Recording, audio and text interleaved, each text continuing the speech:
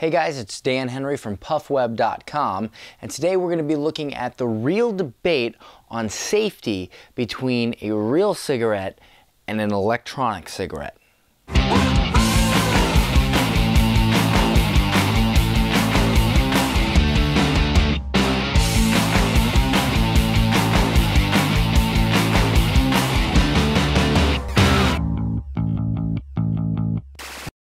Okay, so there's this big debate going on right now about how, they're saying that, oh, e-cigarettes might not be that safe, and, oh, we found carcinogens in them, and, blah, blah, blah, blah, blah.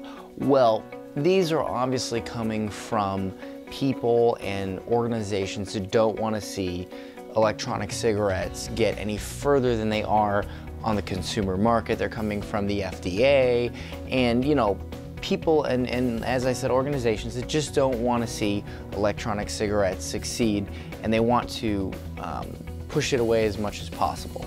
Okay, well, let me explain to you the arguments and the facts, and you can make up your mind for yourself.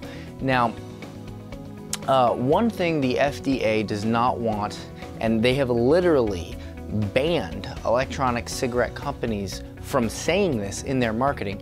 They cannot say that an electronic cigarette is a safer alternative than a real cigarette. They can't say it. Okay, they'll get in like huge trouble with the FDA and the government and blah, blah, blah, blah, blah. Here's the thing. I don't think that's accurate. I think that electronic cigarettes are safer. And I'm going to tell you the logical reasons why, the facts, and you can decide if you agree with me or not. A real cigarette has 4,000 chemicals, 60 of which are known carcinogens, okay? Known. So we already know that the real cigarette, we already know that this is dangerous, okay? There's no question about that. We've known that for a long time. So the real question is, how dangerous, if at all, is an electronic cigarette? Well, an electronic cigarette has three things in it. Not 4,000, three chemicals, okay? Now they took a test of both a real cigarette and an electronic cigarette.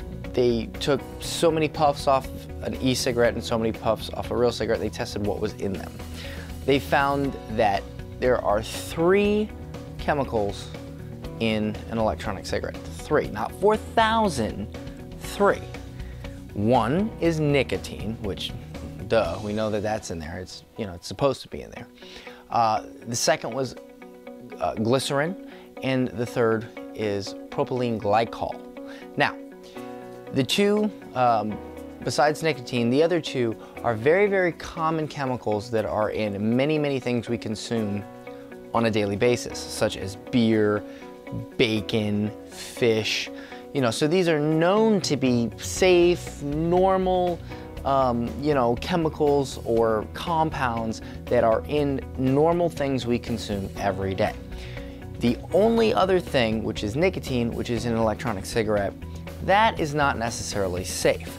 The reason nicotine is not safe is because it does constrict your blood vessels, cause your heart rate to go up, increase your blood pressure. But that is the drug that you are using when you smoke a cigarette or an e-cigarette.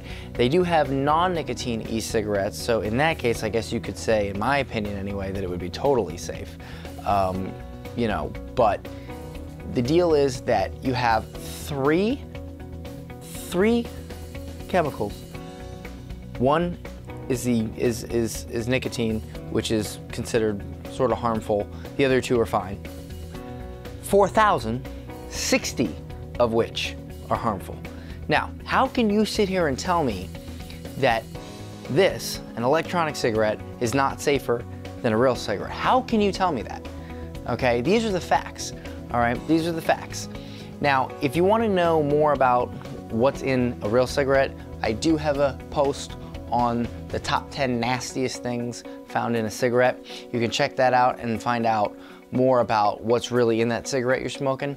But in this video, I'm just gonna go over the comparison on safety, okay?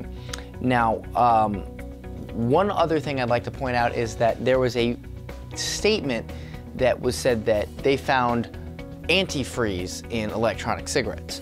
Let me go ahead and clear this up.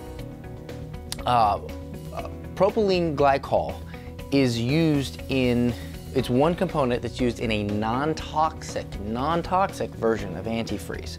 So they took antifreeze and they said, well, how can we make this non-toxic? Okay, oh, we'll use a safe compound like propylene glycol and we'll make it non-toxic. Okay, so that's the real story, folks.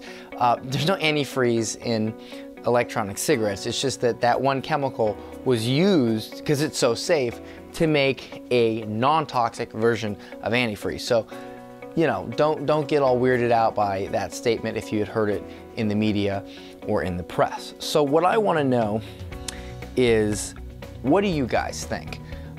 You've heard the facts, you've heard my opinion, but what about your opinion? Do you feel that we shouldn't be able to say that electronic cigarettes are safer than regular cigarettes? Do you think they aren't safer? Do you think we just don't know? What are your thoughts? Use the comment form and tell me what you think. Also, don't forget to sign up to my email list to get updates from the PuffWeb blog.